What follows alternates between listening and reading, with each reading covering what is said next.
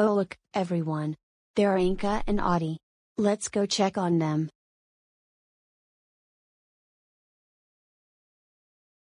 If I was going to have a giant bug as a roommate, it would have to be. Oh my gosh. A firefly. But of course. Their gentle glow could light your home. That's a great tip. Want to save on electricity? Get a giant insect roommate who lights up. What about you, Victoria? What kind of giant bug roommate would you choose? Let me think about it. There's not a bad one. Do you have a bunch of legs? Are you gigantic?